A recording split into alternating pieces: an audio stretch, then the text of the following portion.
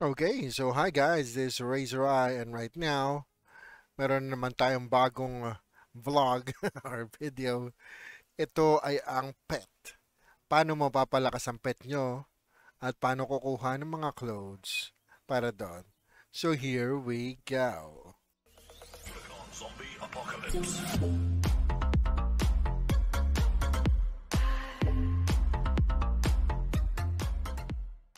Okay, so yun na nga po, no?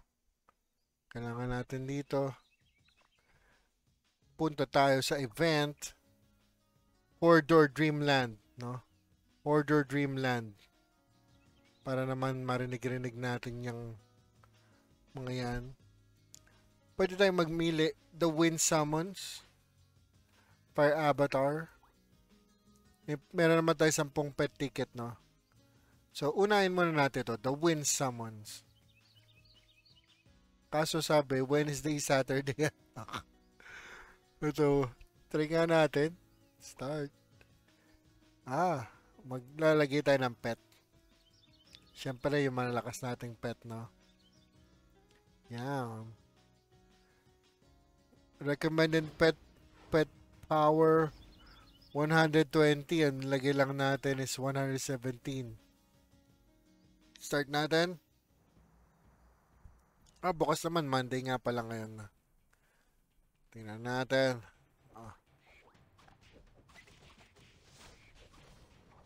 So, buhatin na lang natin si pets, no? Sila pets.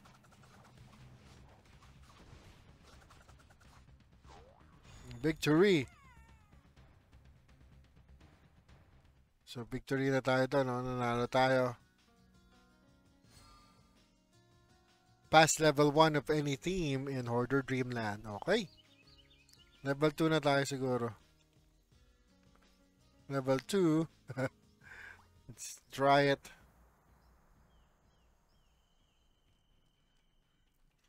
Wind Summons, floor 2.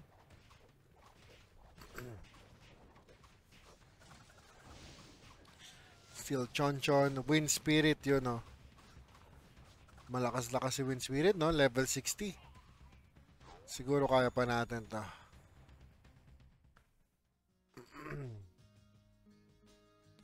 Hanggang level 3, no? Level 3. Sigurin na natin yan.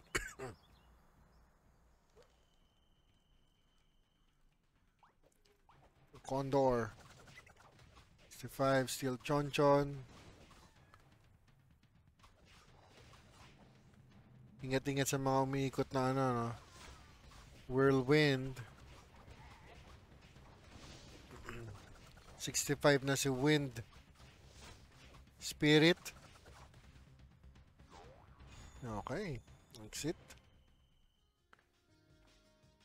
So, medyo tumataas na yung level niya, no? Good. Fourth na tayo. Griffon na. Tignan natin kung kaya na si Griffon. Level 4. At level 70 na yung Steel Chonchon, no? Kakayanin kaya ng mga pet natin. Naku, patay na si ano. Baphomet Junior. Griffon, level 70. Halos kasing level lang natin. Nako, pinatay na rin isa natin. Tayo na lang ang papatay.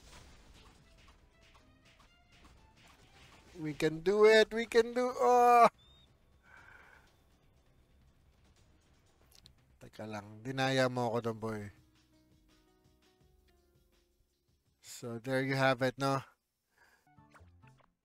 Okay. So, ngayon, since we've already gotten the pet materials, we need to go to our pet. Go to our equipment. Let's try this one. So this is probably the weapon. We need to look for the weapon that has a number on it. This one is 0. This one is 11. So we can choose them. No? Power attack plus 87. 107. Magic attack, magic attack. So usually the first one is the better one, no? Next, go to the hat. Of course, the first one again. So we'll equip the first one.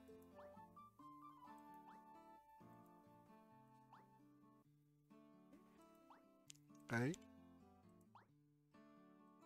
So power of Wind Fury. Kasi ang parang what we've beaten is the Wind Fury, kaya nasa Wind Fury sila lahat, no? We'll equip the other ones as well. Hindi siya pa magic attack to eh.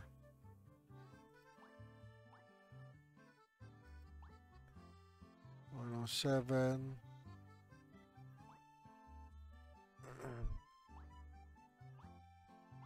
Magic attack.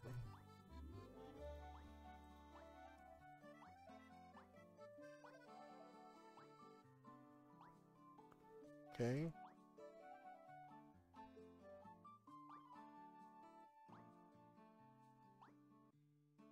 Magic damage, no? HP.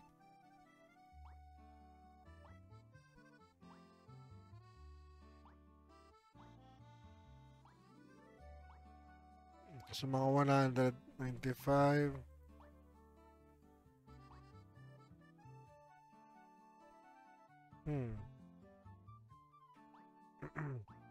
Okay.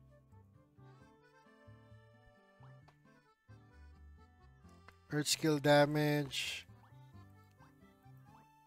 Fire yung sa kanya eh. Fire skill to. 9.41.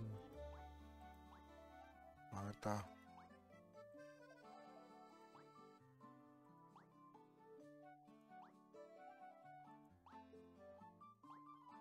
Okay.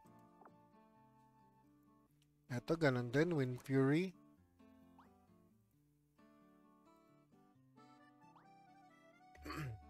So, something like that, no? Physical attack.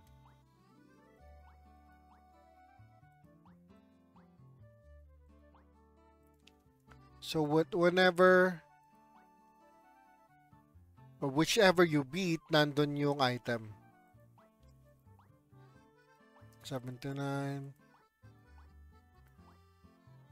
Ito, 87. Okay.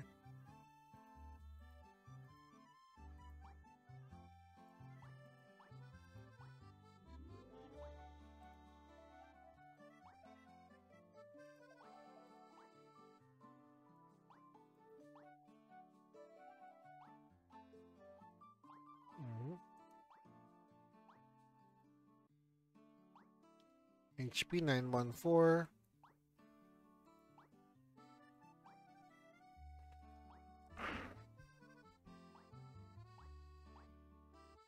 Parang gusto ko to dyan.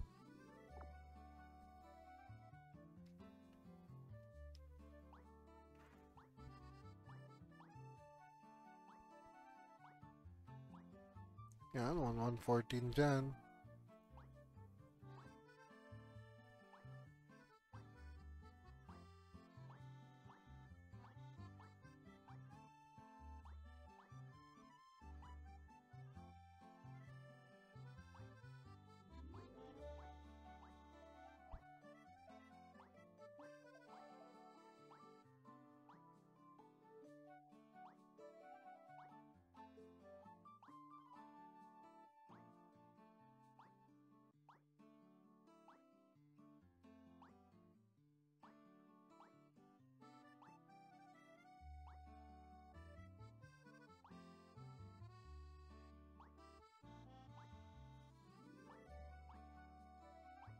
Okay. So, something like that. Ngayon, meron ng equipment ang ating mga pets. Pwede natin try ulit. Yung kaninang natalo tayo, no? Hordor Dreamland. Kay Griffon, no? Dapat matalo na natin siya ngayon.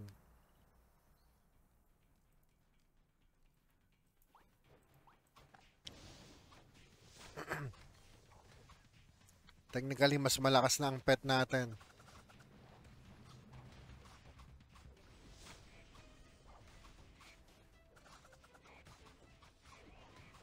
Okay. So, victory, diba? Victory! Panalo tayo doon, boy. So, mas lumakas, no? Try pa natin ng isa, pero may equipment tayo hindi pa nasusuot, eh. Kay Baphomet, no? Kulang siya ng sapatos, eh. HP 749. Ito muna. Okay.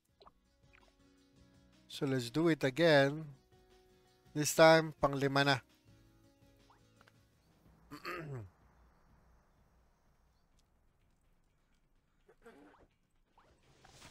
Level 75 na yung mga monsters.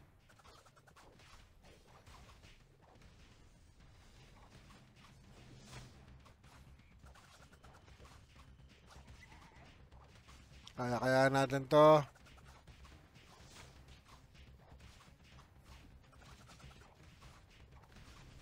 Tayo na lang natira, boy. Griffon.